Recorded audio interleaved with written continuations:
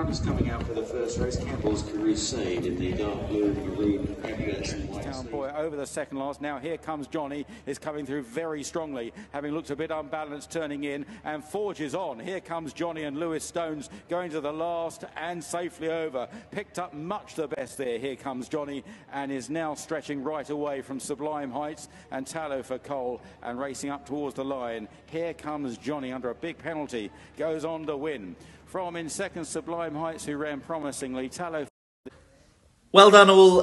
Christ, Johnny was extremely impressive today in Plumpton. I thought it was a fantastic performance to give away a couple of penalties in that ground. It's not an easy feat by any stretch of the imagination. He's gone from strength to strength. The step up and trip really suited him well. He didn't half motor through the line.